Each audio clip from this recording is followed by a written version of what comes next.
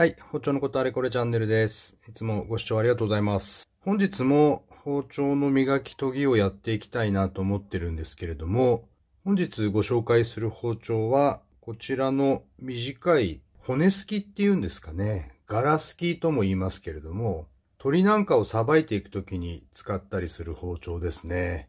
で、刃渡りが10.5センチぐらいなので、やっぱりだいぶ短いですね。先もガタガタなんですけれども、綺麗にして研いでみたいなというふうに思っています。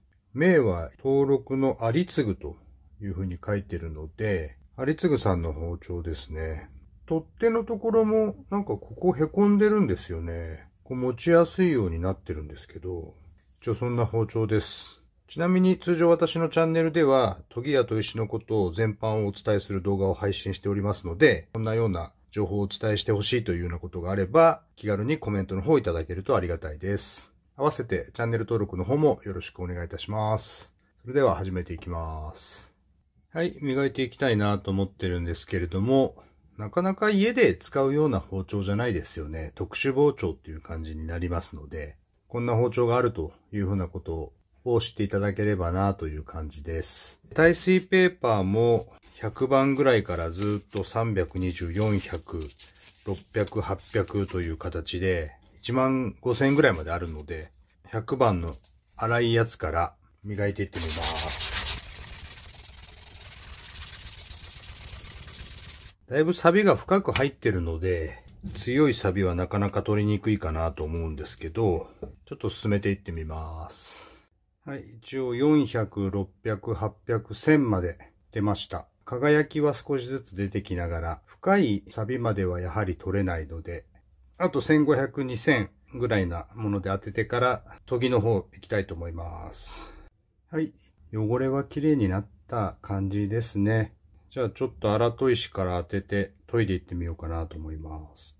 300番です。必ず面を直して平らにしてから包丁研ぎは進めていきましょう。はい。切り刃がちゃんとあるので、そこを当てて研いでいけばいいかなって感じなんですけど、刃先がもうボロボロなので、そこを落としたいなと思います。先のガタガタをまず直しました。その後に今この切り刃のところをまた研いで、向こうにこう乖離が出るぐらいまでこうぐーっと切り刃を落としていってる状態になってます。乖離が出ている状態なので、ちょっと旋盤に移って、骨すきの場合は平らなんですよね。なので、ちょっとだけ立てて旋盤で裏は研ごうかなと思ってます。こちらも面直しは終わってますので、研いでいきます。ちょっと裏当ててみます。こう、二段刃みたいになってしまってますけれども、骨すきなので、そんな形で刃つけててもいいかなと思うので、ちょっと二段刃っぽくしています。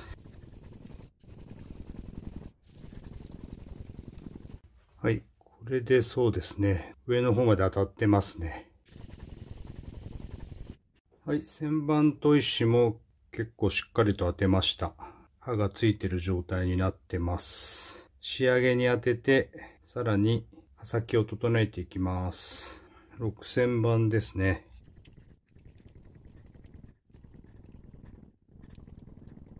それこそ骨を切る包丁なので、切り刃がやっぱり狭くて分厚くなってるんでしょうね。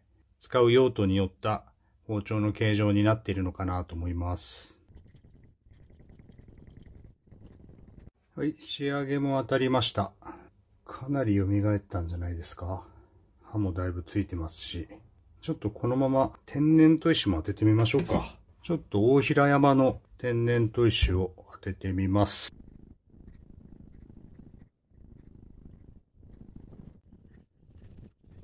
最終大平山の天然砥石で仕上げました。いい感じです。はい、それでは本日は短い骨すき包丁、ガラスキ包丁とも言いますけれども、そちらの磨きと研ぎを実践させていただきました。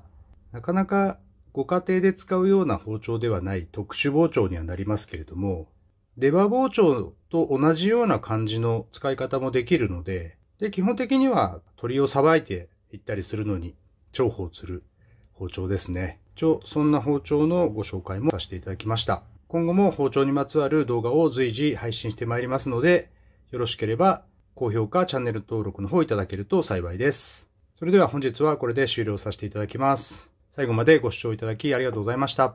それではまた。さようなら。